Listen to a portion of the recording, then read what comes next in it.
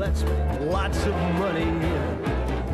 I've got the brains, you've got the looks. That was Frank Bennett with Opportunities. I'm Fiona Horne and I'm backstage at the Free Tibet Council and I'm talking to Damian Lovelock of the Celibrate Rifles. Hi Damian. Hey, Fiona. You haven't played yet, have you? No. You're hanging out, aren't That's you? right. And you put on the very first concert to raise awareness for the Tibetan plight here in Australia, didn't you? Well, at the time, the rifles were really kind of on the rise.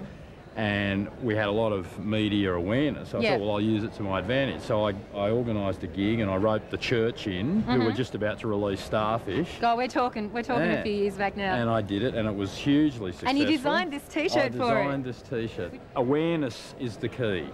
And it's very hard to have awareness if you don't have just the basic hardware and technology to keep pumping it out. And talking about hardware and technology, on the GZ website we're putting a big slab of information about how you can get involved with helping Tibet. So log on to the GZ website if you need to know any more information. And send letters of protest to the Chinese embassy. They love that. Yeah, lots of them, buckets of letters saying, stop it.